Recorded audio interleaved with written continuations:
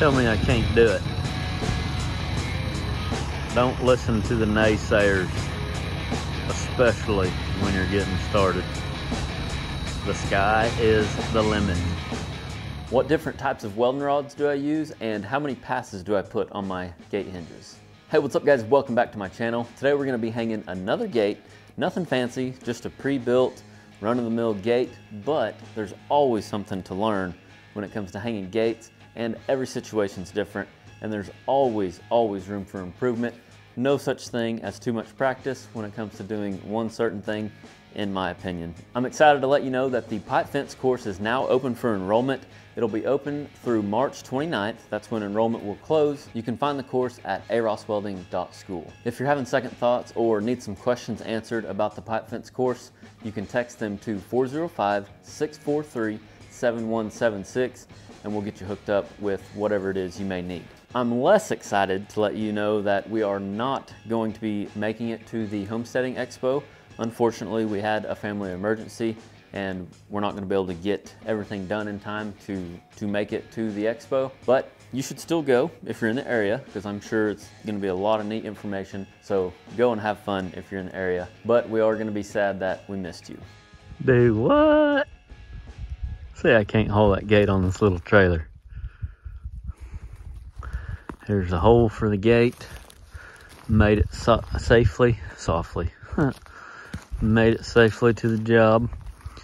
It's the next day. I put these clips on the other day and went to hang the gate, but the gate that was here at the job was too short, so I picked up a 16-footer instead of a 14-footer on my way out here today and threw this piece of pipe on here with a tab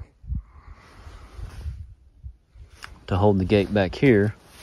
And I bolted it to my little trailer here, tab here and a tab here, because very temporary. I'm not looking to do this all the time.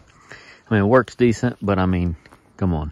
I mean, look at this. Dangerous. Don't have lights. I mean, it's just, I got to do something else here. So the plan is to put that water and pump on a skid. That way I can move it to a trailer, or I can put it on this little trailer if I just need my welding truck and a water rig. But if I need the water tote and the pump and a gate, I'm going to use my other trailer, but I'll be able to pick it up with my A-frame or a piece of equipment whenever I finally get one. Throw it on the trailer, load the gate on the trailer, and head to the job. Oh, and can't forget about a little old fancy rack for the gate jacks. What a goober. I like to call this growing pains. You know, I mean, I need to build another bed, and I need to build things for different things that I haul, like this water tote. But you know, I just don't have the time right now. So you just do what you do with what you got in the meantime, you know what I'm saying?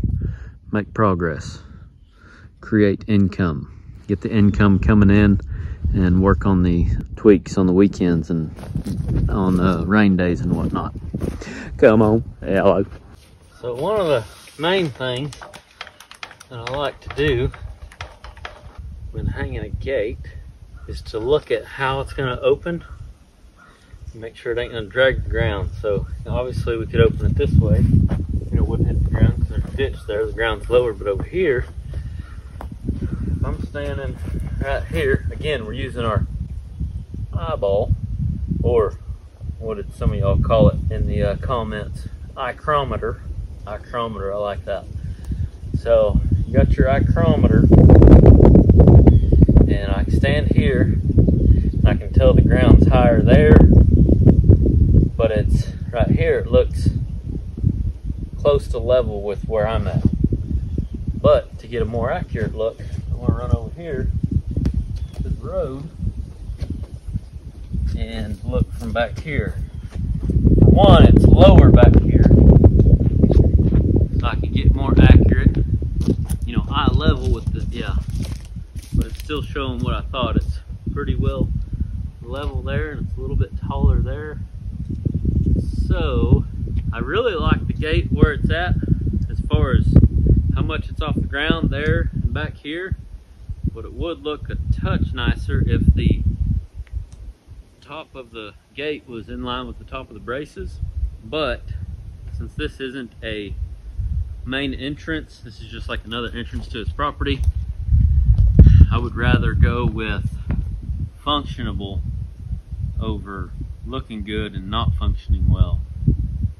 So yeah, I mean, I just really hate to, because to get it down level, I'm going to be on the ground right there, and I just can't risk it for the biscuit.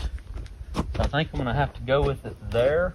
A couple more variables to consider when hanging gates is the dirt work or lay of the land and the height of your braces compared to the height of your gates that you're hanging on the braces. In this particular situation, I didn't set the brace and I didn't do the dirt work, so I was just making this gate work with the situation I had. But it's a good thing to keep in mind whether you're doing, in my situation, I could have told the customer, hey, I need some dirt work done if the gate absolutely would not have worked. Or if you're doing a whole project and you have control over the dirt work and the height of the braces, keep all that in mind when you're putting together an entrance or a gate, the whole aspect. So I hope that made sense. I just wanted to touch on a couple more variables that I didn't talk about whenever I was out there on the project. But I still need to go get a torpedo level. Throw a level on these braces and on the gate. If you've been following, you know what do we do on gates and braces? Happy medium. The reason for that is because the earth moves. Sometimes whenever you're setting braces, your post might settle or whatnot if you're setting in concrete, or you might hit a rock, so your brace may be in there not exactly plumb, which is what we got here. This post is leaning a bit this way, and then pretty level that way.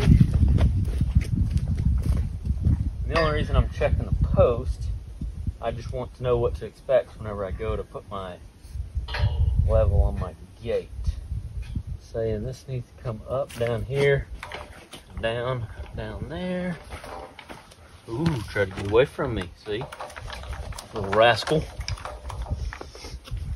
There's even all the more reason to leave it up where it's at. I had to come down over there, but also want to check my top rail. But with these pre-made gates, depending on where you get them, sometimes this tubing's thinner because you can't build them for this, but there's a reason why they're so affordable, and one of those reasons is because this is thin material. Well, what comes with thin material is whenever you weld this, it puts a little warpage in this. So if you get down at the end of this gate, you can see this top deal, this top rail kind of does this number. You can't see it from the road, it's not a big deal. You can really only see it whenever you're right here, get right here. All that to say is if I put my level here, it might show that this brace is down, but if I put it here, it might show the total opposite. So I don't just want to go off of this, because then my gate may be way up in the air or something. So that's why I always recommend happy medium. So here we're riding that line, here we're riding that line. So that's pretty decent, but we're going to go down here, check this, do the same thing. Here we're riding that line, and on the top we're riding that line. But I actually like that because we want to allow for this thing to fall a little bit. So I kind of like it where it's at. Stand back and look at it again. And I need to go fire up the old welding machine. Roll out some welding leads.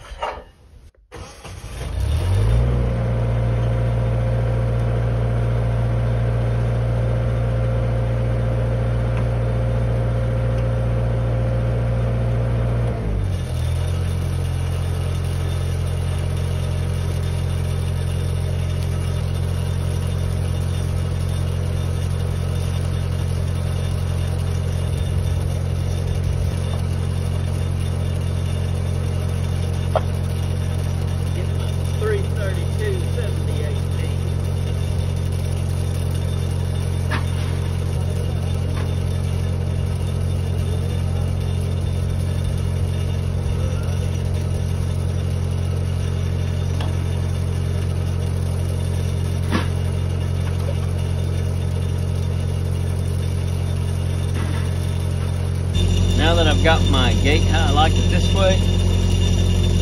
The main thing that I like to focus on is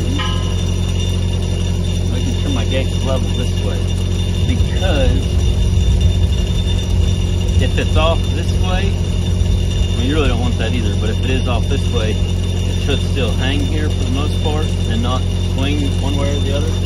But if it's off this way, like say we're tilted this way, you tack it off, that's dramatic right here, but I mean, if it's off just a little, and you tack it off and you let your gate jacks off, the gate will fall open. And I just thought about it, but we've actually got a gate like this on our property that falls naturally. Now that's not always a bad thing. If you, kind of like an automatic gate opener, you know, you unchain it and just let it go, and you know it's always going to open that one direction. So I better get one in the chamber here. I'll get it all just right. I won't even have nothing to tack it with.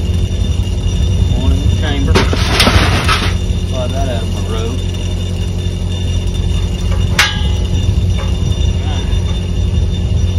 Right on right, man. It's almost quality.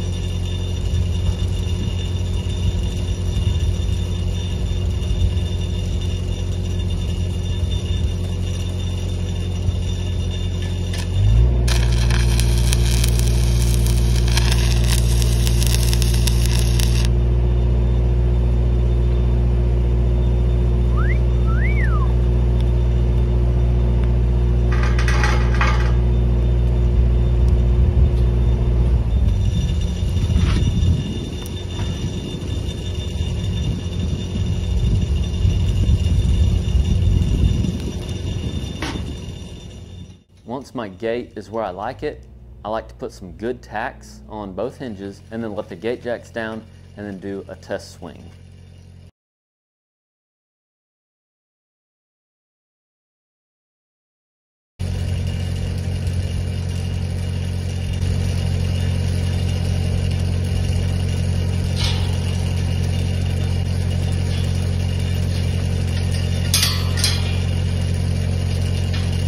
If I'm happy with the way the gate swings, I normally like to put a gate jack back up underneath the gate just to make sure it doesn't try to fall while I'm welding the hinges.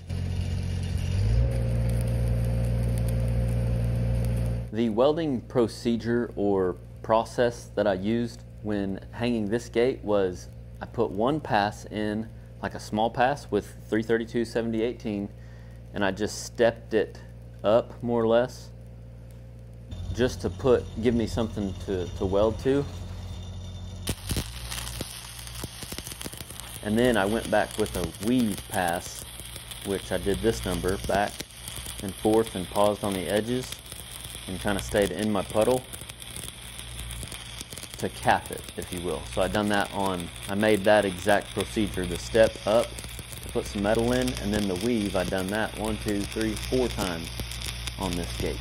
If your puddle falls out on you while you're welding uphill, chances are you're too hot, so I would turn your machine down a little bit.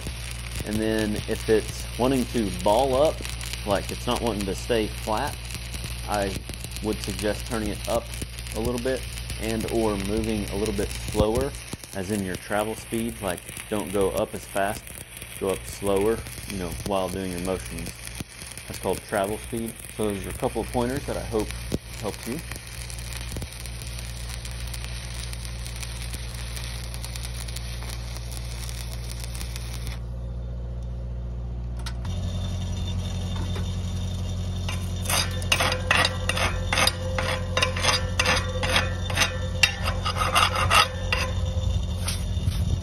A little bit of undercut over here. But I reckon it'll be okay.